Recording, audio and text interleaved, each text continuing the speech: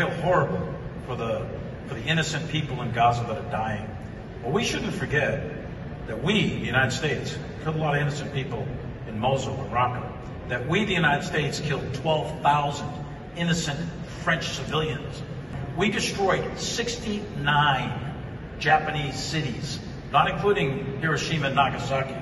We slaughtered people in massive numbers, innocent people who had nothing to do with their government, men, women, and children.